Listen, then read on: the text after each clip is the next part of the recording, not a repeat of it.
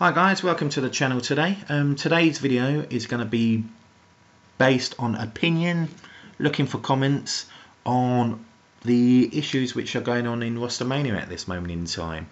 One stands out in my eyes, and that's Noble Gaming, and how a team which finished runners-up in the season just gone confirmed its place in Advanced Warfare Season 1, so got themselves £2,000 or $2,000 each, and made the organisation money with exposure on MLG, etc.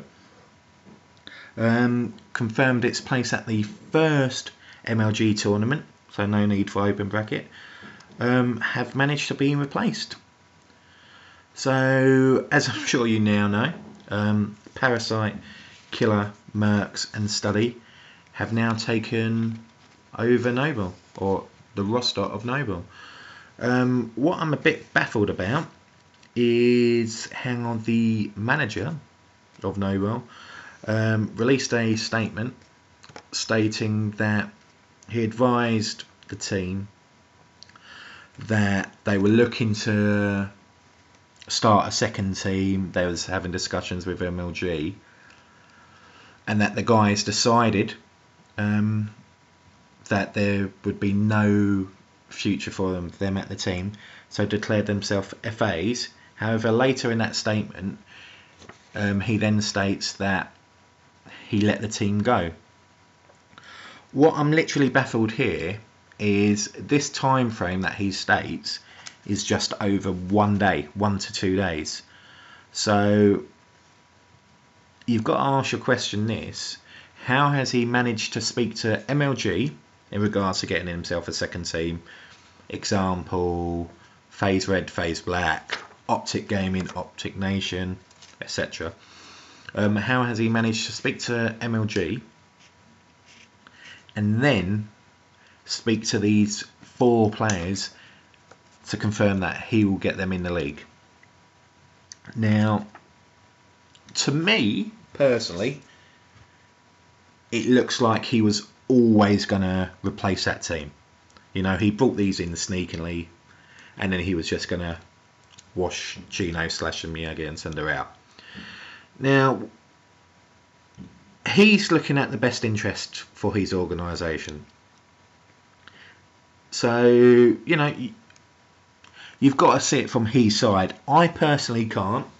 And what I think he's done is proper sharky behaviour.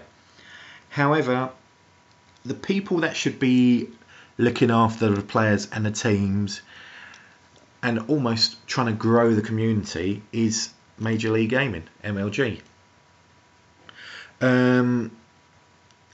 Like many other issues, they have now just sat back and haven't put their foot down, and in my eyes made the scene a proper laughing stock. Because where's the consistency? You get all these reports that they do, all these articles, we've got to make it consistent, we've got to do this, we've got to do that, yet their rules don't allow that, or don't back them up, don't back the players, or don't back the team. A perfect example is this rule that 2 players have to be qualified in the league or in the season. Why isn't that 2 players from the team has to be there? These are simple rules, but it just, to me, looks like they're constantly looking to make money. And to be honest, they've got to make money, but they're not looking at the best interest and the overall picture. This may be a ramble, but in my eyes, the 4 players of Parasite, Killa, Mirx, Study, they should not be allowed to play for Noble. They shouldn't be able to go as just one unit and just chuck themselves in the team.